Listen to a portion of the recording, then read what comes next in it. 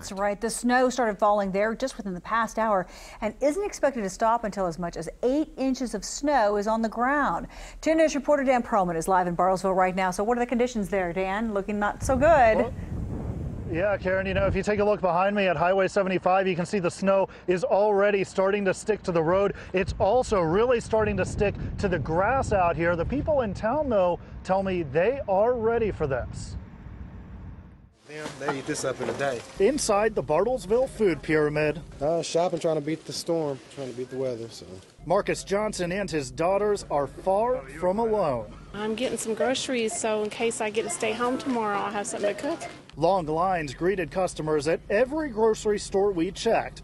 At the bread aisle, there's not much here. And that means customers like Candy Friend are making some adjustments. We're kind of particular about the bread that we get, but we're not being too choosy tonight. Not far from the grocery store, the Washington County Emergency Management Office is ready. We're in a wait-and-see mode. Tonight, the roads around Bartlesville have mostly just been wet. Emergency Management Director Carrie Cox told me there's actually a silver lining with this storm.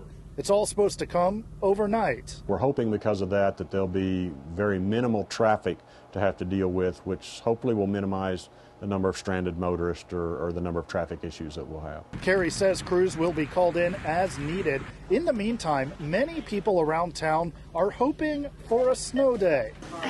2 would be good. And they already have plans. I want to make a snowman.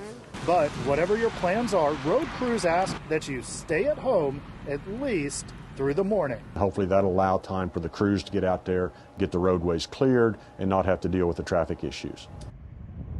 Now, I did just get off the phone with Carrie Cox. He told me the county truck should hit the road around 5 a.m. Live in Bartlesville, Dan Perlman, 2 News, works for you.